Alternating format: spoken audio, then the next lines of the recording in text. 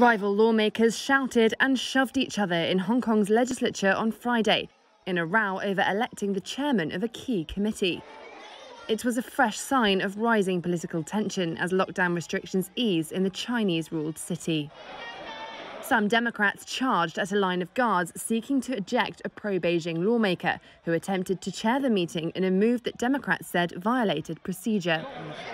Democrats said the committee needs to elect a chairman first before any legislation, including one bill that would criminalize abuse of China's national anthem, can be discussed. But Beijing has accused the former British colony's pro-democracy lawmakers of malicious filibustering to prevent some proposed bills from going to a final vote, effectively paralysing the legislature.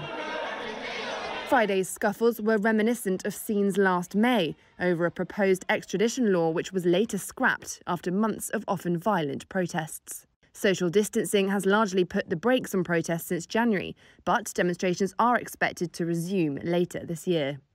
China's Hong Kong Affairs Office warned on Wednesday that the city would never be calm unless black-clad violent protesters were all removed, describing them as a political virus that seeks independence from Beijing. Hong Kong returned to China in 1997 with a guarantee of its much-cherished freedoms.